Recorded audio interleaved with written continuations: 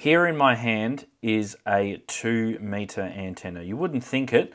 This is an innovative product from Ben VE6SFX. Occasionally I come across these kind of things, and this one was brought to my attention by Ben. He sent me an email and he says, hey, do you want to check this out? And I tell you what, he's done a fantastic job with this. This is what he calls the Fara-J antenna. Basically, it's a roll-up J-pole antenna, and if I unravel it here, you could see it's made out of this cloth, very, very strong cloth, and it's got this woven into the material, this like metal, well, it's like a metal strip. It's a special kind of metal cloth, I think it is.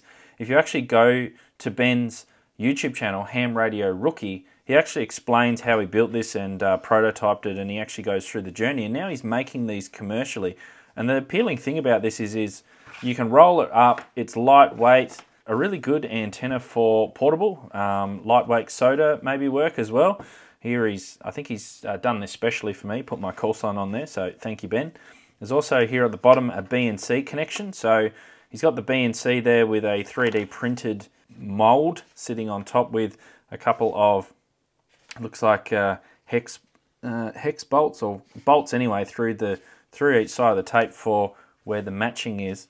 And basically you can hang this antenna up from a pole, or you can hang it up from a tree or anything like that, and it'll boost your signal on 2 meters, that's for sure. Some straps here, these end toggles, end straps, these are adjustable, so you can adjust it for the correct length that you want. That if you get the antenna and it's slightly off frequency, so it's a little bit long, for instance, you can shorten it. I think he tunes these for the bottom end of the 2 meter band. So all you need to do is actually just adjust the strap and pull the tape through like this, and you can actually adjust the frequency up and down, which is rather cool. And as I said, this thing, all you can do is you can just roll it up like this. It's very flexible. It uses hardly any room whatsoever. So if you're doing like SOTA trips or SOTA summits and you're carrying a big unwieldy antenna, then you might want to consider getting one of these. And in actual fact, it'll be much, much better than your handheld whip on the top of your handheld, if that's all you bring, for instance. If you bring a small squid pole or something like that, telescopic pole to the top of a mountain, then you could just hook this over the top and away you go. You've got an antenna that's elevated off the ground, run some coax to it, and away you go. I'm just going to measure how heavy this thing is. So in grams, it only weighs 36 grams. For my US viewers, that is 1.27 ounces. Ben does make a note and say that if it's not straight and it does blow around in windy conditions, then the signal can go up and down. You can get some QSB, probably the tuning might be affected, but if you keep it nice and straight, it should work a lot better. You can also maybe just put a little weight off the bottom here and just hang it vertically. I guess you could even, if you wanted to, you could also hang it horizontally too, if you wanted to maybe do some SSB work or something if you strung it between 2 points. So this bit here with the feed point, this is ABS, 3D printed ABS. So it will handle the hot sun for a long time. The same too with these hooks that are on the top too, so they're not going to melt. And this tape that he uses, that's what it is. It's woven tape in here that is stitched in to this material, and you can see there that is going to take a lot of flexing before it breaks. That is really, really strong. And even if it's raining or something like that, all you need to do is just crumple it up and throw it in the pack. So you don't even have to fold it up. It looks like it can take quite a bit of abuse. So this is a really cool, I like to see innovation in ham radio, and Ben's done a fantastic job with this. So he's selling these currently for about $75.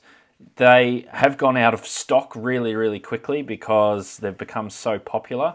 But if you subscribe on his page, which will be linked below, you can actually subscribe for a stock alert if you want to get one and he doesn't have them. Okay, so this is a bit of a ridiculous test. I've just strung it up in the doorway here, and it's kind of just laying down a little bit of coax here into the analyzer, and It's like 1.3 to 1 at 144 megs. If I go up a little bit higher, 146 around where our repeaters are, it's 1.6. So that's not too bad, just hearing the shack strung up in the door. And I usually struggle to get into my repeaters from down here in the shack. So with this hooked up, S9, or at least on the Kenwood it's full scale. So what I've done is I've just hooked it on top of the DX commander pole, just straight over the top. Short length of coax, it's not very high above the top of the ground here. That works. Okay, 7HH testing. So I'm getting into our local repeater okay. Let's try another one. Another repeater. So Ben's not wrong, you do need to hold it pretty straight to get some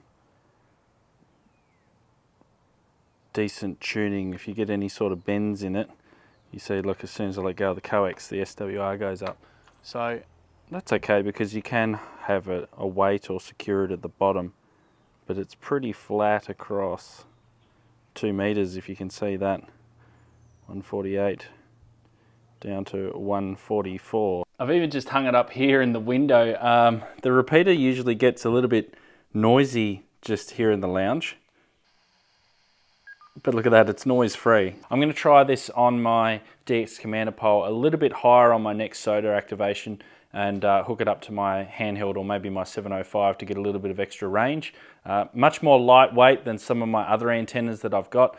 I got an Arrow antenna that I used on my last Summits on the Air activation, so I think that this is going to be good for that compromise where I want something that's lightweight, but that's going to get my signal out a little bit more.